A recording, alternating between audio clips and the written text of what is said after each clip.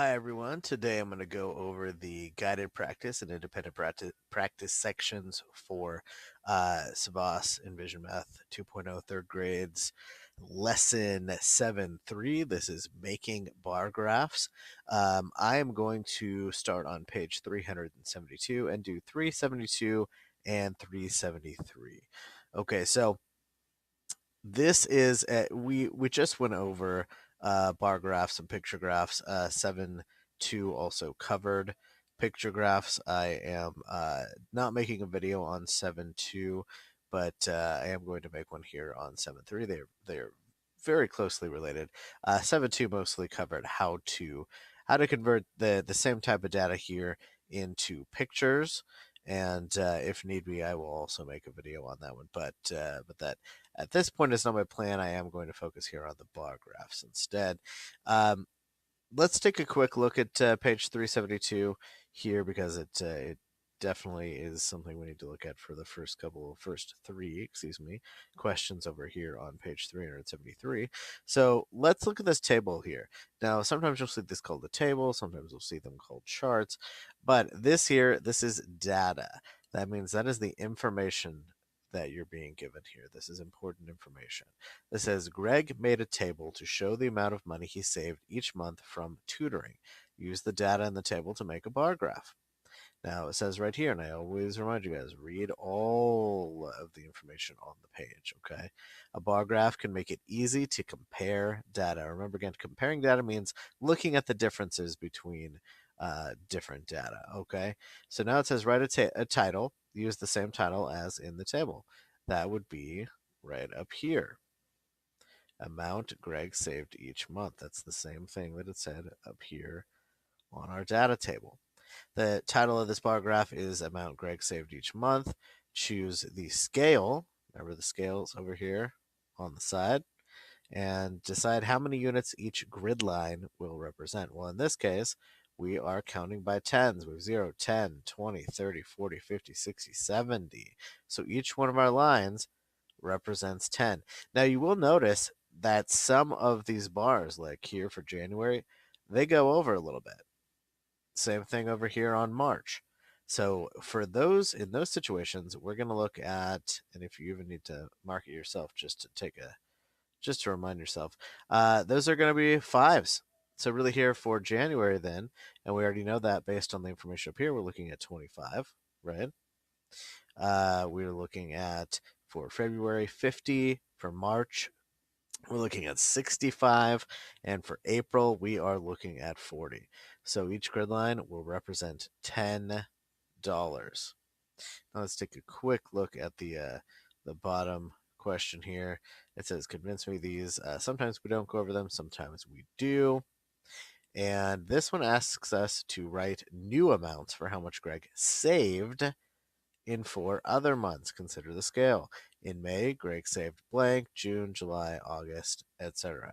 Now, for this one, this is going to be something that that you can make up on your own. So, if we're looking at May, now we could attempt to find a pattern, or you can just do what you think makes sense here. So we could say that that in May, perhaps he saved something a little bit more than what he did in April. And you might draw something in right here at the 45 mark. Kind of a bad drawing, but you get the point. June, perhaps it was something about 30 or so. July, maybe it's gone down a little bit. Maybe it's about 35. And then maybe in August, he went back up a little bit. And he was somewhere close to maybe where he was in March with 60. So the amounts are yours, but I do, want to see you guys play around with making these, because that is the point of this particular lesson, is to ensure that you all know how to make your own bar graphs. Okay, so they'll give you the data though, typically. Now let's take a look then on page 373. It says, explain why the bar for January ends between 20 and 35. Well, remember, every time they say explain, this means they want you to write in words. And for us, that means remember to use complete sentences. And our acronym for that is CAPS. CAPS. capitalization, accuracy, punctuation, and spelling. If you're going to use a complete sentence here, I want to see all of those things, especially for words that are already on the page. Those should not be misspelled. Explain why the bar for January ends between 20 and 30. Well, let's look at that. The bar ends between 20 and 30 for January because January, the amount that Greg saved was 25. So that's what you're going to write here, right? You're going to say um, or something similar to this, the bar ends between 20 and 30 because Greg saved $25 in January. Again, excuse my bad handwriting. It's even worse here when I'm writing on this tablet, so I apologize for that. The bar ends between 20 and 30 because Greg saved $25 in January. Now, suppose Greg saved $35 in May. Between which grid lines would the bar for May end? Well, let's take a look at it. We're looking at this original one here, not the one that we made up down here, but the original one right here. Suppose Greg saved $35 in May. Okay, so let's say he did. Let's say it was 35 down here. So let's look down at this one. Let's color that in for 35. Where do we see that line end?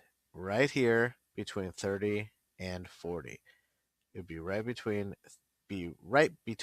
30 and 40. So then in this situation, we would say the line or the bar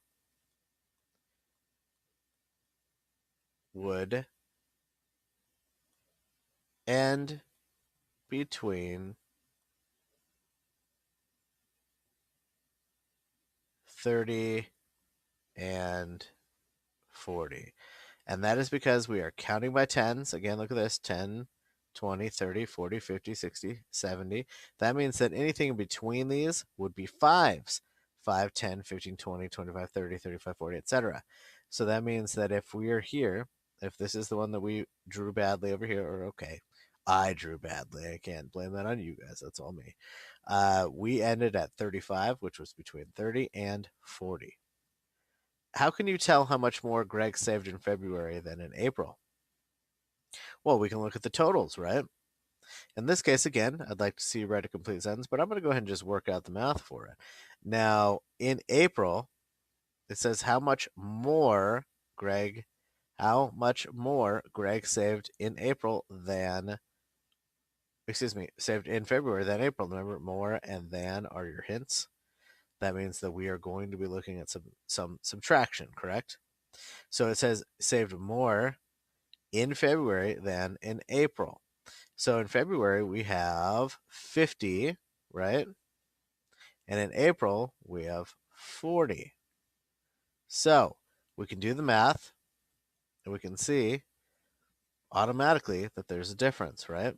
But the other way that we can look at it is if you actually wanted to describe it based on what you see on the bar graph, if you look at the graph, February ends on 50, April ends on 40. You can see that one is shorter. April is shorter. And you can write that. April is shorter. And actually, really, it would be better if you wrote the bar for April is shorter on the bar graph. Now let's go ahead and move over to this one here. Use the table to complete the bar graph. Again, here's our table. It's a data table. We have our title right up here. We repeated the title down here. And now we have the information that we need. This is the important information here, okay? This is number of people signed up for classes. We had 6 people sign up for chess, 10 sign up for guitar, 7 sign up for painting, 9 sign up for writing. So for chess, then we are going to look at 6. So we're going to go up to where the line goes up to 6.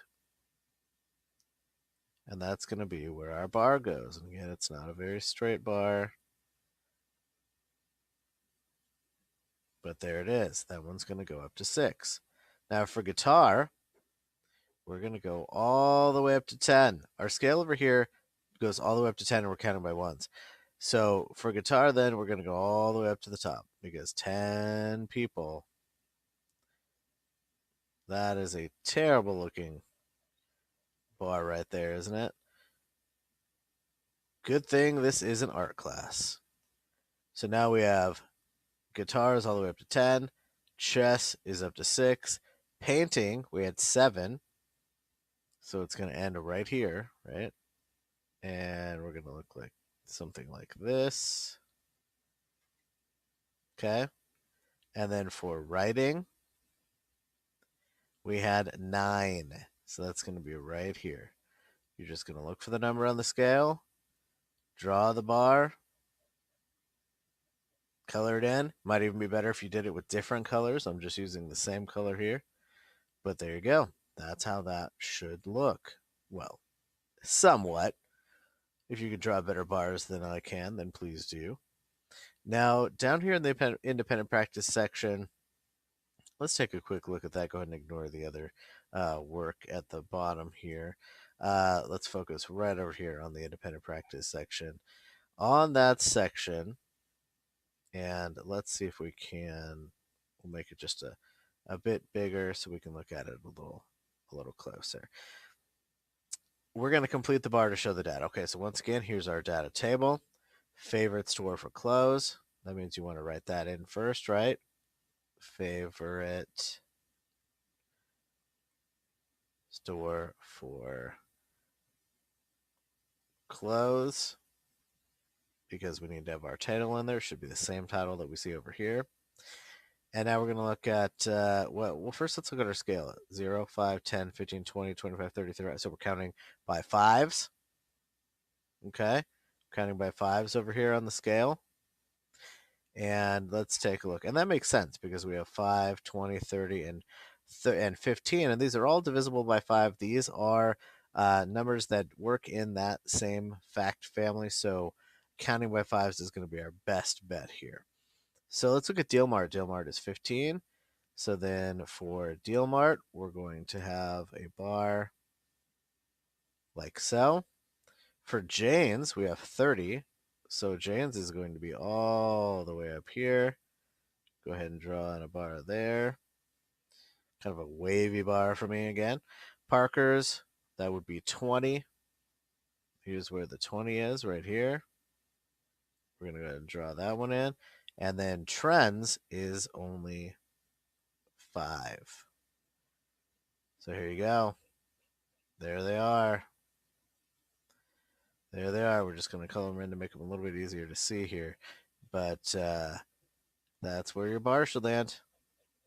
Fairly simple, not too complicated, even though they might look a little complicated when you look at the data charts and you see that there are tallies and numbers of votes. The good news here, of course, is that your tallies here, these are the tally marks, they line up with the number of votes here. It's a perfect alignment, so there's no real counting that you have to do over here. You have all the information you need on these data tables right here. Same thing up here, okay? If you have any questions on these, let me know. And if we need to do one for 7.2 for the picture graphs, I will do those as well. I cannot guarantee those pictures are going to look great, though, if you make me draw them out. So just let me know if you have questions, and we will go from there. Okay? I'll see you guys later.